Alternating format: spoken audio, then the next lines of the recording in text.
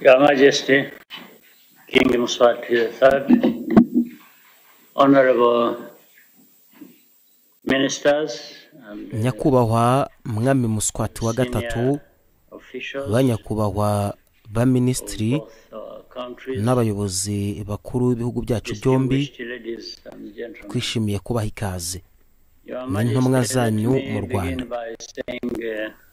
That we are very happy to welcome you and your delegation to Rwanda. Your Majesty, I would also like to thank you. Nyakubahwa mwami, reka ntangire mbashimira kuba mwarifatanije n'abanyarwanda bose mu birori byo kurahira. Twishimiye cyane kuba muhari. From this visit, it is evident that Rwanda and duhereye kuri uruzinduko biragaragaza ko Rwanda na Eswatini ari inshuti nziza cyane, kandi turashaka kubigumana gutya ndetse tukanakomeza gutera imbere. Turashaka kandi no gushimangira imipaka y'ubufatanye, niyo ntego y'amasezerano yashyizweho umukono uyu munsi mu myaka myinshi yasuwe mu rwego rwo hejuru, haba mu Rwanda na Eswatini yewe n'intumwa zacu. In Rwanda and Eswatini by our respective delegations. This is a good foundation to build on. Uyu ni umusingi mwiza wo gushingiraho. Mu Rwanda twifuje cyane gusangira n'abafatanyabikorwa n'inshuti nka Eswatini. Uburambe bwacu mu rugendo rwo guhindura igihugu cyacu, niyo mpamvu twashyizeho koperative y'u Rwanda ndetse no mu nzego zitandukanye nko kurinda umutekano, ikoranabuhanga, uburezi, ubuhinzi, ubukerarugendo n'ubucuruzi.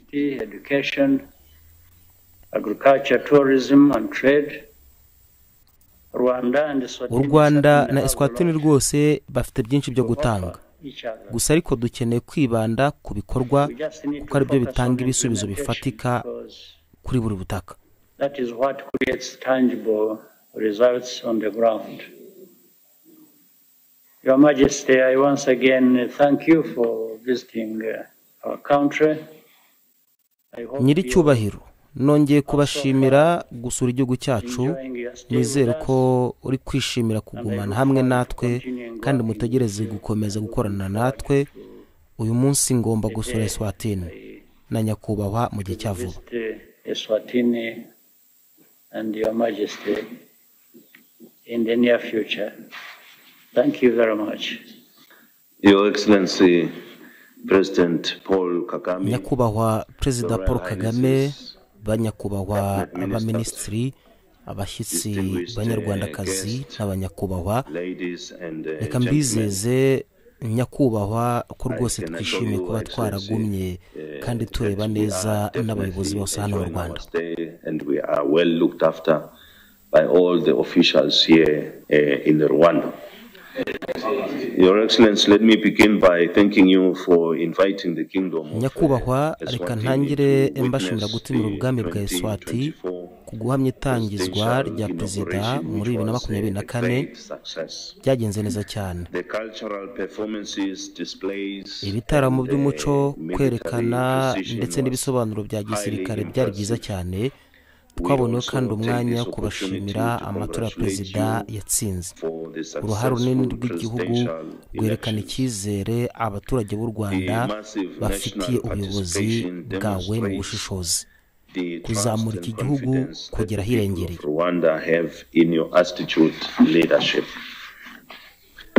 We wish you great success in elevating this country. Tuboneyeho umwanya wo gushimira kandi Perezida, guverinoma ndetse n'abaturage ba Repubulika y'u Rwanda kubwakirana buhebuje nagize. Gengo Segati n'intumwa zanjye zose kuva twagera hano i Kigali. Twishimiye cyane iterambere ryabaye muri iki gihugu cyiza, kikaba gihamya ubwitange budasubirwaho bw'ubuyobozi bw'igihugu mu kuzamura imibereho y'abaturage b'u Rwanda. Nyakubahwa Perezida, nemerera shimira u Rwanda ku isabukuru y'imyaka 30 y'amahoro. Allow me to extend our congratulations to Rwanda for its 30th anniversary for peace. We commend you for your astute leadership in guiding this country. Turashimira ubuyobozi bwanyu mu bushishozi mu kuyobora iki gihugu binyuze mu bwiyunge no guteza imbere ibisubizo byatanzwe mu iterambere ry'imibereho, zamuka ry'ubukungu n'izindi nzego zazamuye imibereho myiza y'abaturage mu Rwanda. Muri iyi myaka igihugu nticyasangiye gusa uburyo bwo gutsinda n'ibihugu by'umugabane wa Afurika, ariko cyanagize uruhare mu mahoro n'umutekano binyuze mu butumwa bwo kubungabunga amahoro.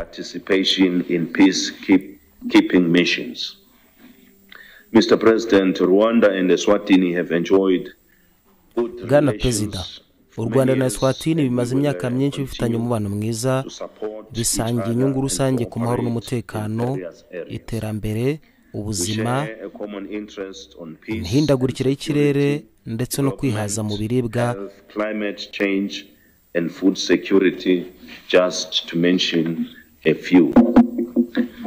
We are pleased that 2 years ago our country signed a committed. Twishimiye ko mu myaka 2 ishize igihugu cyacu cyashyize umukono ku masezerano y'ubufatanye rusange yashyizeho komisiyo ihoraho.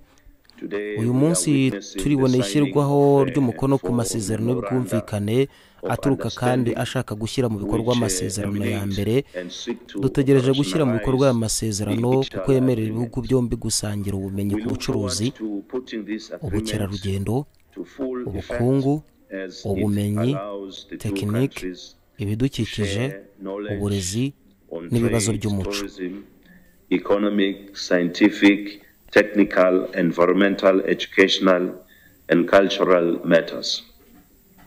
This will further help to enhance.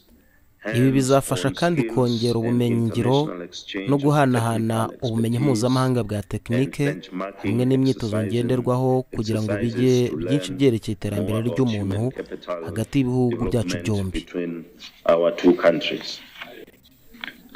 We are alive to the fact that Rwanda has advanced in ICT. Turi bazima ko u Rwanda rwateye imbere muri gahunda z'ikoranabuhanga nk'uko twabibonye kuva dusura u Rwanda ejo muri sosiyete ikora ikoranabuhanga y'Irembo, iterwa inkunga na guverinoma mu bikorwa byayo byo gutanga serivisi n'ibisubizo bishya bya digitali.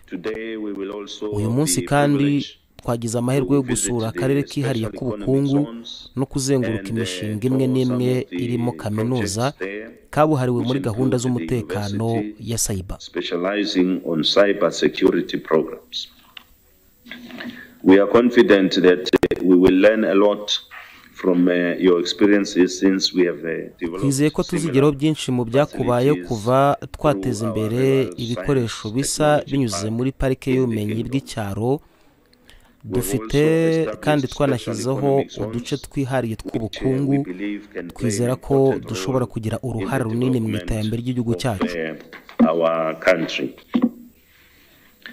In looking forward to the future, let us mu kureba ejo hazaza, reka tuzamura umubano w'ubufatanye muri ibice bitandukanye nko mu rwego rw'ubuhinzi, aho igihugu cyawe cyateye imbere neza. Igihugu cyacu gishobora kungukirwa no kwiga imikorere yawe n'ubuhanga bwiza bwo kwiteza imbere no kuzamura umusaruro. Further, our countries are both renowned as tourist destinations global, and there is potential for collaboration in the tourism sector. Ibikorwa byawe byiza n'ikoranabuhanga kugira ngo tuzamure umusaruro kurushaho ibihugu byacu byombi bizwi cyane nk'abamukerarugendo ku isi, kandi hari amahirwe yo gufatanya mu rwego rw'ubukerarugendo mu gukora ibipapuro byakurura abashyitsi benshi baturutse ku isi nk'abanyamuryango. Afurika ku bucuruzi bwigenga ku bucuruzi. Uruzinduko rwacu hano rugamije kuzamura amahirwe y'ubucuruzi ku bihugu byacu ndetse n'abaturage. Turasaba abacu ba rwiyemezamirimo gukoresha amahirwe yo gushora imari zaboneka. Turashimira kandi gahunda nziza zo guhanahana amakuru zabonwe n'urwego rw'ubuzima rwungukiwe n'inzobere mu buvuzi zateje imbere ubucuruzi bwabo mu bwami. Dushimira. Twifuje kongera gushimira akamaro ko gushimangira umubano ususurutse n'urugo n'umuco hagati y'ibihugu byombi. Reka dukomeze kwishimira umubano mwiza w'ububanyi n'amahanga no kugeza ubwo bufatanye ku bibazo by'akarere ndetse n'isi yose muri foruma nk'umuryango w'ubumwe bwa Afurika ndetse n'imiryango mpuzamahanga. Such as the African Union and the international organizations. Let us foster economic growth and strengthen the friendship of our two countries in order to improve the lives. Reka duteze imbere ubukungu kandi dushimangire ubushuti bw'ibihugu byacu byombi. Ushobora kandi gutanga ubutumire kuri wowe mu gihe gikwiye, mu gihe ubonye umwanya nka perezida, niba ushobora kutwishyura ukundi kugusura ubwami. If you can pay us once again a visit to the kingdom, we would be very much grateful to receive you there, Your Excellency.